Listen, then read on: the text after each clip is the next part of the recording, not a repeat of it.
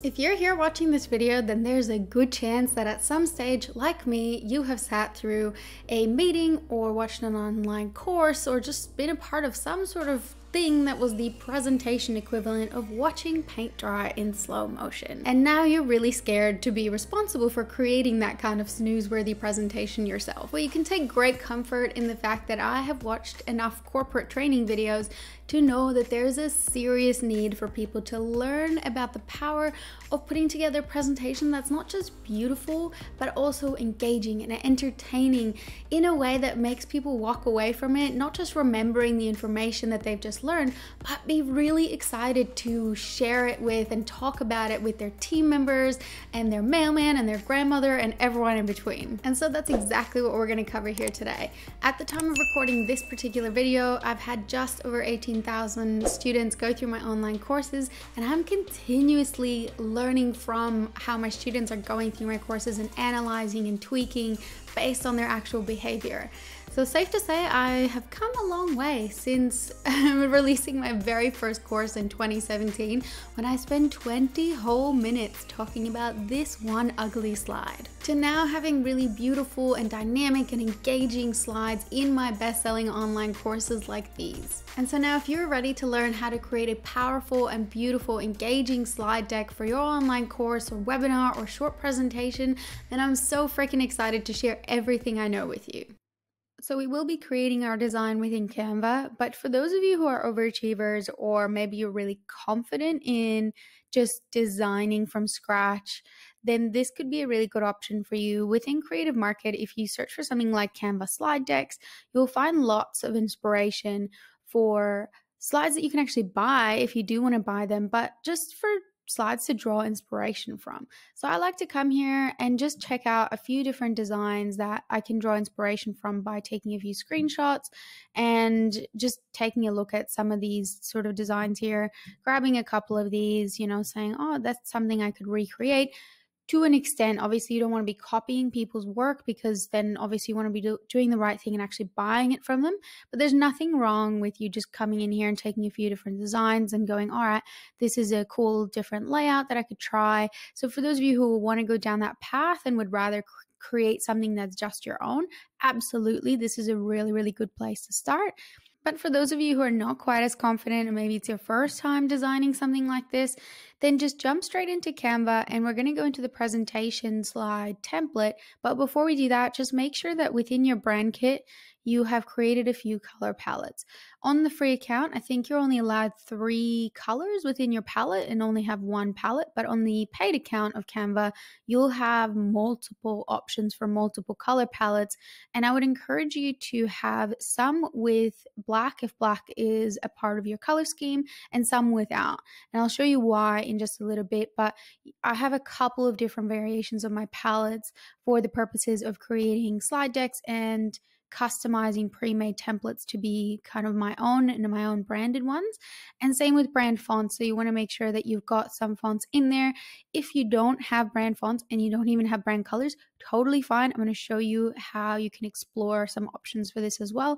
But for those of you who have that, or who are working for clients that have that, you want to make sure that that's set for you before you jump into creating your actual presentations. So I would encourage you to just jump in here and actually search for presentation before creating the design, because it'll allow you to jump in here and explore based on just what's sort of popping up. It'll say, there's 1,600 templates, that's too many. But let's say you're looking for a specific color, then you could just say, all right, show me just the ones that are primarily white. It's not always going to be on point. It's basically going to show you everything that has white in it. So this is obviously quite a dark presentation template, but it might give you some ideas for ones that you could start with. And I'll also show you how you can actually search for different designs once you're in there. So let's just go ahead and click on this one as a really good sort of base for me to start off of. And then once you jump in here to templates, you can always change your mind. So these are obviously my recently used, but let's say I'm specifically interested in a marketing pitch deck or a presentation deck, and I want to just jump in here and say I'm going to apply all these 14 pages. It's going to basically override everything you have in here already. So you can go either by industry, like marketing or real estate, or nursing or anything like that, and it'll give you some ideas. Or you can go by themes. So themes would be like minimalist or boho. These are all sort of more vibes of the templates rather than actual particular industries. And you might find one that you really want to start with as your kind of base. Just something to keep in mind with these templates is that they are primarily designed for short presentations like webinars or pitch decks or work presentations. They're not so much designed for courses specifically. So if you are trying to use these tips to create a digital offer, you might just need to look out for things like page numbers, because sometimes they do have that.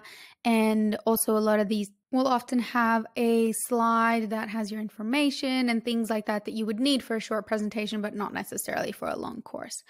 All right, so let's say we like this one, but obviously it's not within my brand colors. That's when we can jump on over to styles here and just cycle through a few of these different colors. And it'll basically just change all the elements on that slide to be within my particular colors. So this is why I like to have some without black, because in my experience, if you do use the ones with black in it, sometimes it'll make your whole slide black, which is just not my brand. If it is a part of your brand, then awesome. But it's always good to have a couple of different variations for you to check out until you find one that you really like. So let me just go with the blue one because I quite like this particular style, and I'm just going to say apply to all pages. And now it's basically done that for me, and it's going to give me some variations as well that's still within this particular color scheme. But if you want to just go slide by slide as well, you can shuffle through different variations within each of your slides to find ones that you really like, and just don't hit apply to all pages in that case. And you can do the same thing with your actual text as well. So if you've got a particular font pairing for your particular brand, then this is where you can go and make sure that that's customized. And again, you can apply that to all pages. Now keep in mind that I've got a different font for my heading, but this likely wasn't brought in as a heading font. It was probably brought in as a paragraph font and just made larger. So you might have to jump in here and highlight that and actually just manually change it to the right font there. But you will notice that as you go through, like that one's already changed to my correct font and this is my correct paragraph font. So you might have to do a bit of a manual check there. And as I mentioned, if you don't have colors or fonts, you can either under all, you can find ones that have the color and the font pairings here as options, or you can just go for colors, and these will give you some ideas for color schemes that are popular on Canva, and it might give you some ideas for what you can try. And same with fonts, so it'll have some font pairings already done here for you that are selected by professional graphic designers who know which types of fonts go well together, so you don't have to do the guesswork in that case. So that's a lot about the actual, beautiful slide design side of things that we talked about.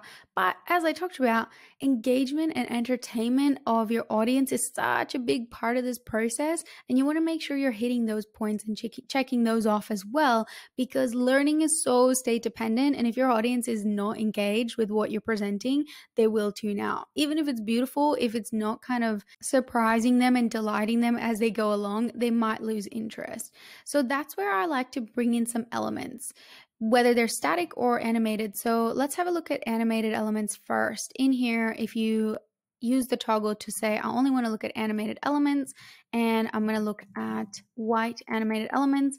You can use different keywords here. So you could use words like laptop or people, and it'll give you something that matches that category. But I quite like the search term white because it's quite all encompassing.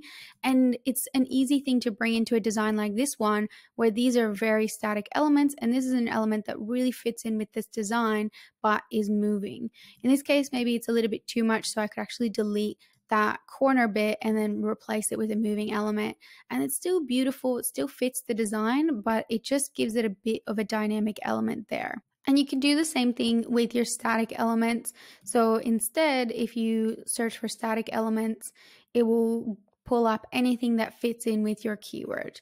Now, one thing that has saved me a lot of time, which I really wish that I knew earlier because I use a lot of elements within my slide designs, is to just have one pitch deck that is just full of your animated elements like this.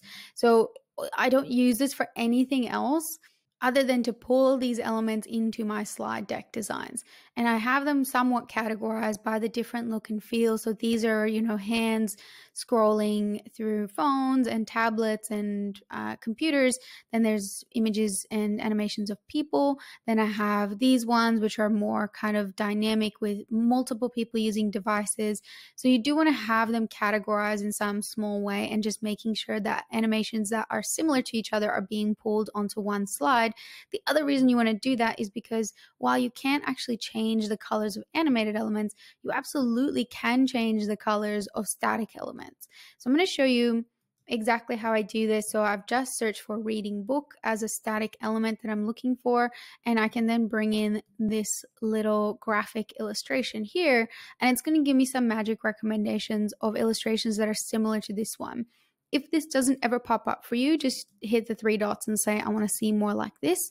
And it'll give you any that are either designed by the same person or are kind of within the same sort of category. So you can see as I'm pulling these in, these are all quite similar. So you could then make one slide that's full of these kind of elements, and then go back to styles and then hit your color scheme to get them to your particular branded colors. And this is honestly so powerful, because it's going to save you so much time in fiddling around and manually changing the colors of each individual element. So I love this. And then what you can do is every time you're creating a new slide deck, you can either come in here and actually copy and paste this into your slide design like this, or another shortcut for you here, if you go to folders, go to all your designs, and select this is my elements design, and then I can find the slide that I've just created. It's probably not actually refreshed yet, so I'm just going to use a demo slide here. And you can basically bring in any of these slides that I have full of these elements that are already beautiful and created for me. And then I can basically just drag these into my presentation once they're already in there. So that's a really cool, quick shortcut. And the other thing I would encourage you to do, if you can, and if it's right for your brand, of course, is to have some elements of yourself within your actual slides. So I have a whole folder where I've got images of me that I can bring into slides either as they already are. So like this one, I could just drag in here into my slide, or I can just use a cutout. So with the paid version of Canva, you can go into effects and background remover, which will allow you to use a cropped image of yourself to use in your slides.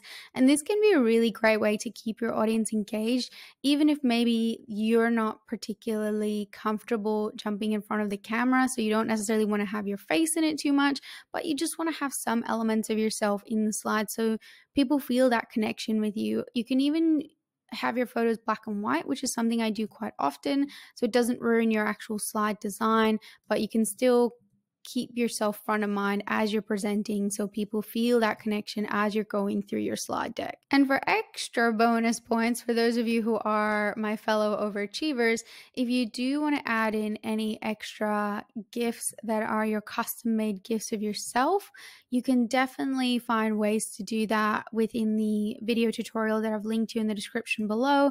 That will make it really easy for you to create awesome custom GIFs like this to use in your presentation slides that make it really dynamic and fun for people. And it can be a really powerful way for you to communicate a point. So if I'm, teaching something that's really confusing in the marketing world, I might use a GIF of myself, looking super confused.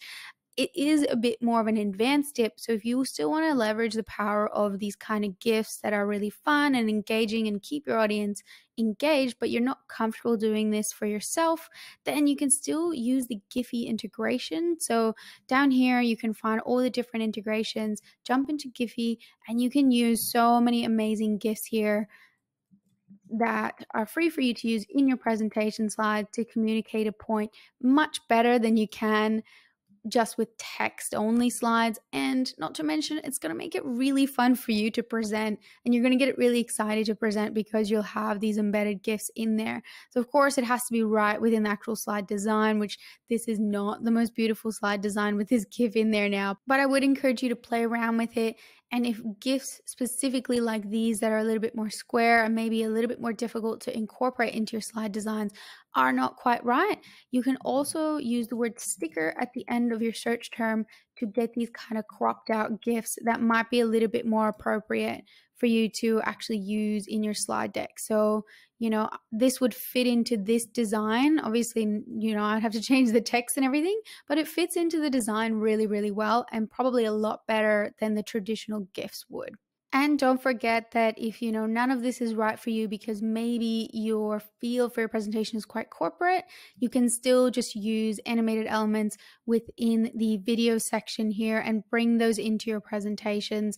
And these will actually autoplay for you as you're presenting. So of course you may not be able to put too much text on top of these because that may not be right for you, but you could use sort of a one-word slide to create this kind of beautiful moving slide within your presentation deck to again just delight and surprise people and maybe really just get them to engage with the specific point you're making within this particular slide. And once you're ready to present, because you'll have all these moving elements in here, you may not be able to just download a slide deck like you would normally as a PDF, but you can jump in here and either present and record, so you'll get an actual video of it. You can also download this as an MP4 and talk over it, or you can just present this as a standard option and then record your screen and your audio separately with a tool like Screencastify or even QuickTime on your computer. Whew, that is a lot of stuff that I really wish I knew when I first started creating slides for my presentations and my online courses. Hopefully you guys learned something new that you didn't know that you could do within Canva. If you did, let me know in the comments below, and maybe let me know what you'd like to learn next, because I'm always curious to see what you guys are struggling with or what you'd like to learn more about. So let me know that in the comments as well. And as you go into your creation mode, I want you to know that when I first started creating my slide decks for my students years ago, I was starting with a completely blank canvas inside of PowerPoint, and I made some terrible design choices like these. So nothing is ever perfect the first time you do it. Otherwise, what would be the fun in learning and doing things through trial and error? So just make sure that you start and you slowly improve over time, and also save your designs, because one day you'll look back on things and be like, holy crap, I've actually improved so much since that first slide deck. So never delete anything, no matter how embarrassing it is, because you will one day look at it and be like, yes, I'm a legend for how much I've improved in my design skills. Thank you guys so much for watching. If you liked the video and you want to see more tutorials on how to create more amazing, creative, and engaging content for your online presence, make sure to subscribe to the channel or keep on learning by checking out some of these awesome videos. Thank you again, and I'll see you in the next one.